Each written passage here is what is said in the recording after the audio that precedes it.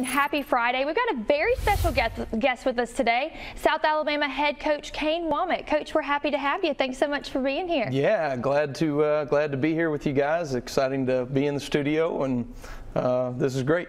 Absolutely. Well, Coach, first things first, you're 4-1 on the season. You're in first place in Sun Belt West. There's a lot of buzz and excitement around your team right now. Can you tell me a little bit about that? Yeah, you know, obviously exciting to coming out of a bye week to be in the position we are in, and we feel like, you know, there's some momentum to be capitalized on. Exciting to be in, you know, 2 back-to-back home games that are coming up, just because we really feel like this community is starting to rally around our football team, and the support that we expect to see inside the stadium and some of those things I think is really great. What's fun about being the head coach at South Alabama right now is we're creating traditions and experiences with a new on-campus stadium that will be held for years to come, and fans are a part of that.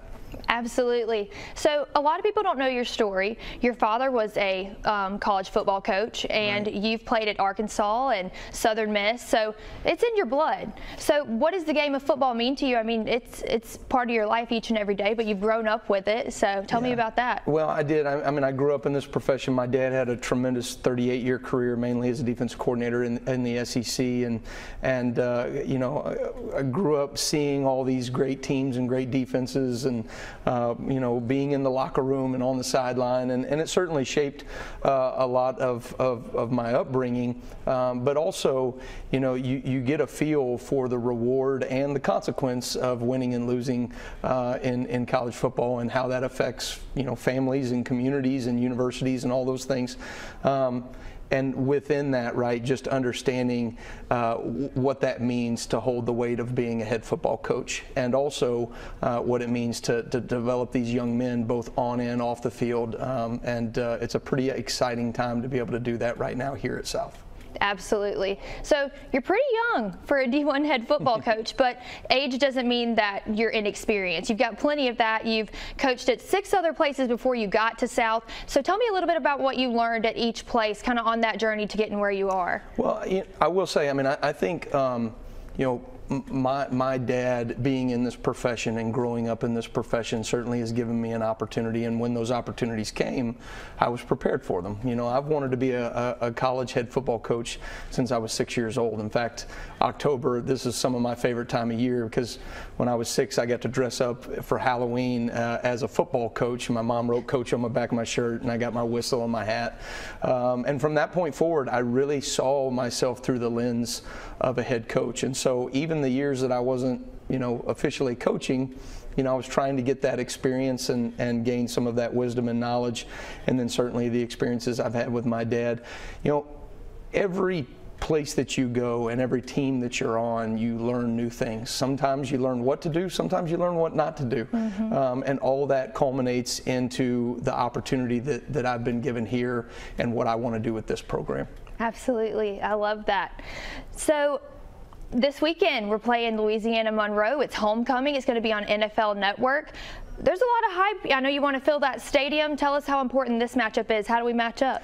Well, you know, as you start to have success, right, the next game is always going to be the most important one.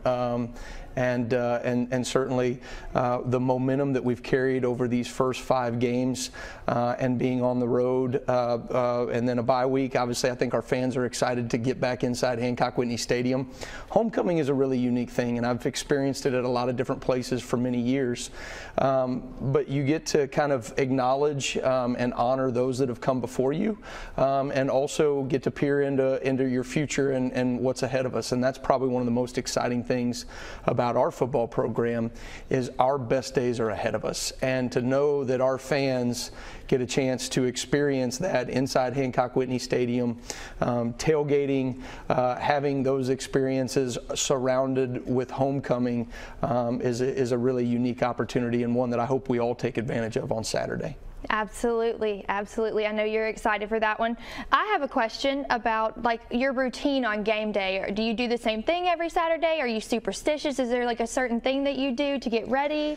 Well, you know, I think it really is important, especially when you get into the rhythm of a season. You want to have certain routine for your players, right? And there's certain things that we do.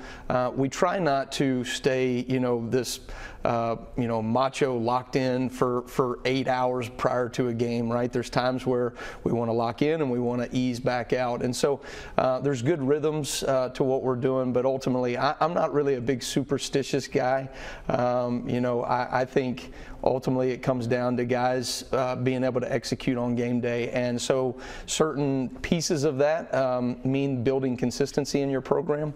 And yet at the same time, we don't want our guys to be overly tight as we get ready to compete at a high level. So you came back to South after being the defensive coordinator in 2016 and 2017. When you got that call that they wanted you to come back, what was running through your head? What were you feeling? It was a pretty exciting moment, obviously, for me and my family. And when we were here before, we fell in love with the city of Mobile. This place just has such a great history and tradition, and we live in such an awesome, diverse city. And I feel like football can be a great unifier, right, and an opportunity for this community to rally around our players and program. And I knew what the opportunity would be in terms of on-field success and off-field success here at South Alabama. So when that opportunity arose, obviously Melissa and I had decided long ago, whenever that opportunity came, we were going to jump at it, and we were just really fortunate for it to happen in such a quick time. Well, thank you so much, Coach. We appreciate you so much for being here, and good luck this weekend. Well, thanks. I appreciate it, and go Jags. Go Jags.